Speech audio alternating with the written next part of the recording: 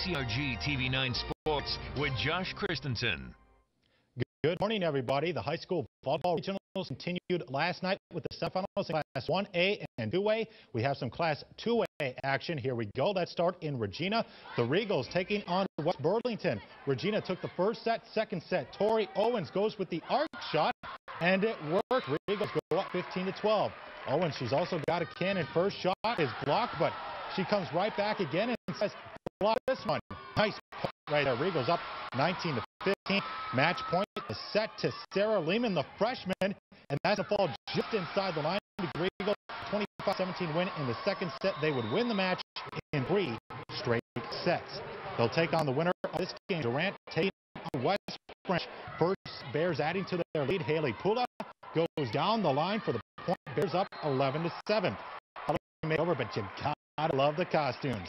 Later in the set, Bears stay on the right side. This time it's Abby Canuck with the kill. Bears up 13-10, and West Branch never let up. Later on the set to Madison Russell, who rises up and fires a cannon. Wow, what a shot. Bears win the first set 25-18. They win the match in 3 straight sets. So it's Regina and West Branch in the regional championship next Wednesday.